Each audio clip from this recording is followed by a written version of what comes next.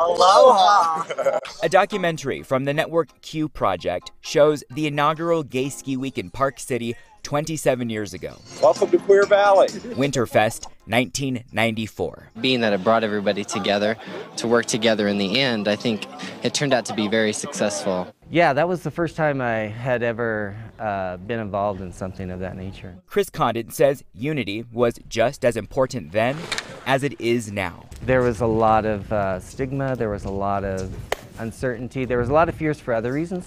The gear and clothing may have changed. I've loved skiing since I was 10 years old.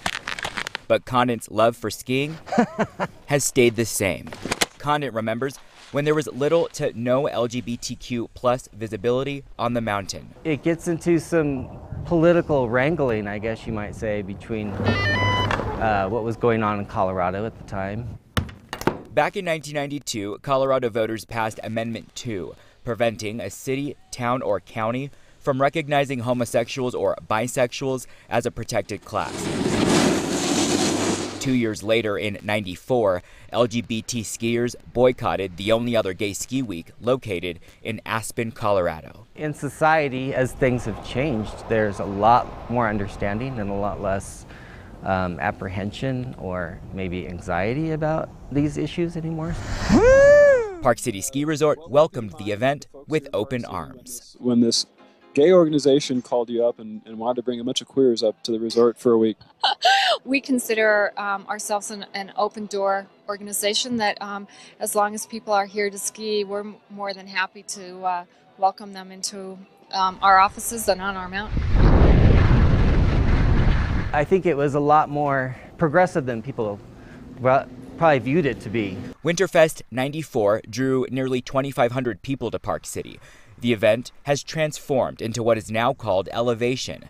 This year, due to the pandemic, Elevation 2021 has been postponed.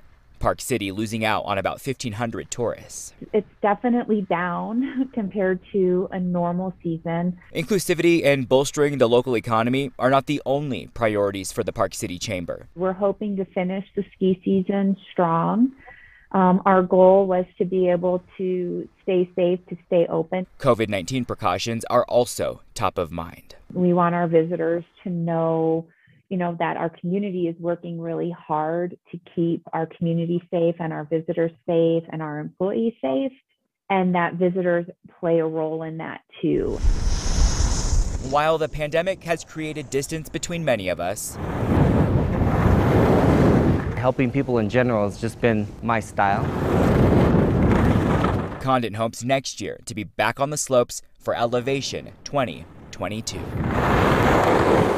It's a beautiful day. Jared Giannini. This is a perfect day for skiing. ABC 4 News.